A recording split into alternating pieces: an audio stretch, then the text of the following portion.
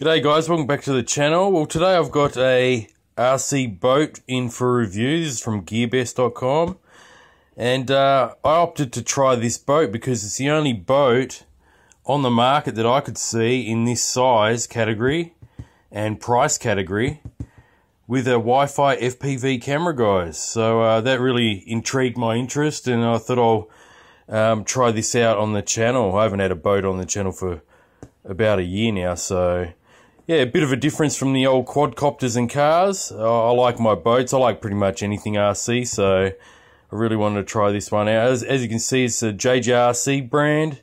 Is the name of the boat is the Spectre. It's a high-speed RC racing boat with the HD camera. On the side here, we've got a little bit of information here. VR goggles compatible because you can use your phone.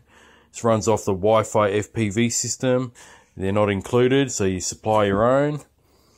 On this side of the box, it shows you the transmitter with the mobile phone holder. And a little bit of information on the side here.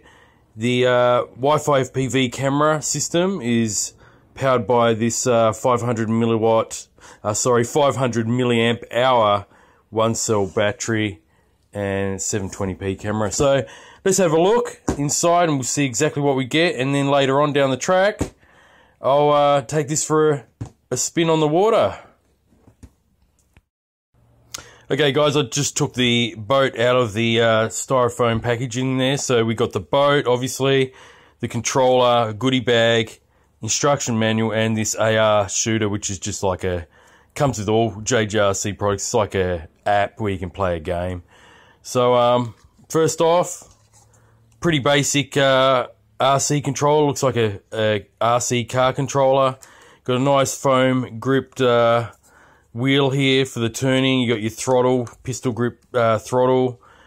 On this side we have the throttle trim, high and low, and the left and right steering trim, and just basically the phone clip for the Wi-Fi FPV.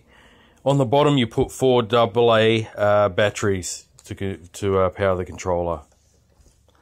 In this one we have the goodie bag, which what I'll do, I'll just take all the contents out so we can have a look at exactly what we've got. Okay, I'll just do that now.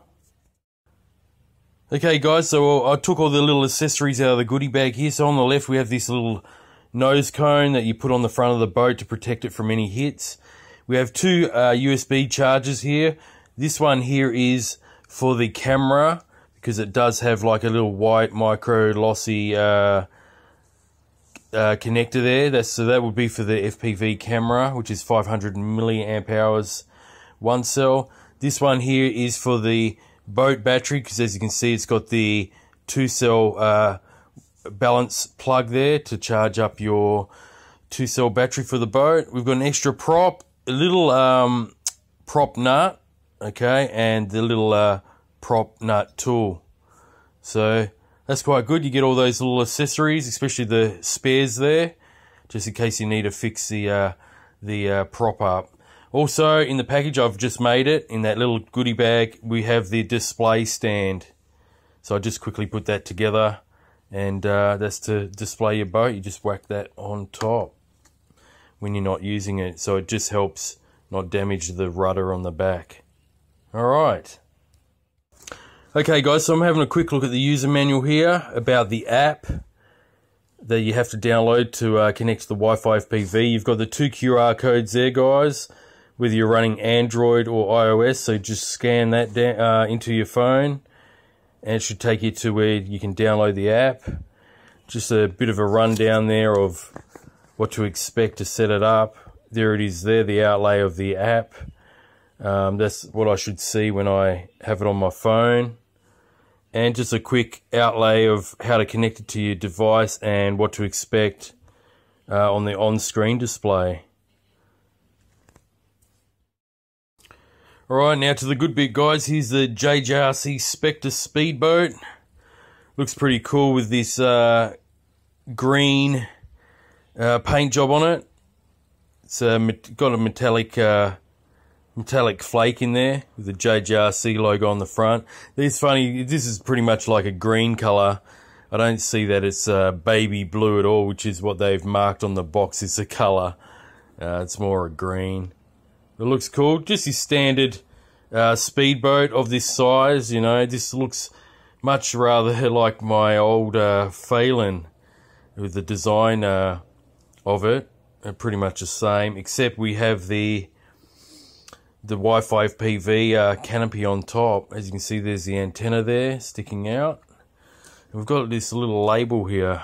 It says, please make sure to install the cabin cap correctly to prevent water from getting in the cabin. So there's a little note there. Got the rudder on the back, obviously. Little prop with the, looks like a brass prop shaft. And we also got the sensors on this one. So this one you can't power outside of the water. Like in my hand, I can't put a battery in it and power it up. So what happens, you got this sensor here which just touches the water just there. And what that does is creates a circuit, and that enables this boat to run. There's also one on the top here, and that does the same job. So when it's flipped over, this has anti-capsizing feature. So if you flip it over like this in the water, you just flick the throttle forward and back really quickly, as well as turn the steering if you want to do that as well. That tends to help when you've got the rudder waving from left to right, and then it'll flip over just like that. So that's what that sensor is for. It acts exactly the same as this sensor on the bottom. So it creates a circuit, so there is power to the motor from the battery. All right. So let's have a look at this, guys. There's a spout to let the water out. So this shows you that this is a water-cooled boat, which we'll have a quick look at in 1 second. And the inlet is on the back as well. All right, so let me open it up and we'll have a look inside. All right, guys, here's the canopy. You've got the little lever on the back here. And this is a real tight fit, guys, because you've got a lever on the left, a tab on the left, 2 tabs here which correspond with those 2 in the middle there.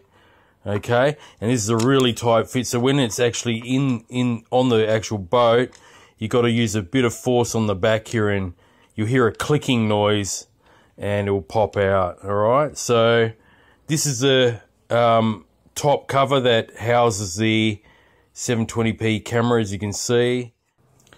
Okay, on the bottom here of the canopy, the top canopy, you've got the section that houses the 500 milliamp hour 1-cell 3.7 volt battery. You got your connector for the white LoC charger here that you connect up to charge this, and then once you're done, you just connect it to the Wi-Fi system that is housed on the front of this top canopy, and you're good to go. You're ready for FPV. Okay, onto the boat itself now. As you can see, we have a 600 milliamp hour lithium ion pack, 7.4 volt 25C. This should give you a good running time for around 7 to 8 minutes, I'm guessing. That's what my other boats run, with around the same 600 milliamp hour battery. So around 7 to 8 minutes. You can see you got your steering servo on the back for the rudder, just like that. We have the water cooling pipes coming from the bottom of the boat outside there to run around, which run around the actual motor here. Hopefully you can see that. I'll just try to move these wires out the way. But as you can see, they wrap around the motor there to keep it nice and cool, and then you've got that one that exits the water jet out the side there. So pretty simple boat, powered by a little brushed motor.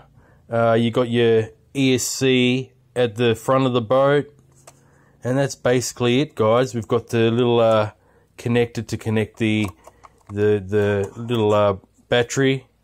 It's one of those like nickel cadmium style black plugs, and yeah, that's pretty much it. So I'll charge this up, guys, take it to the pond, and we'll see how it runs.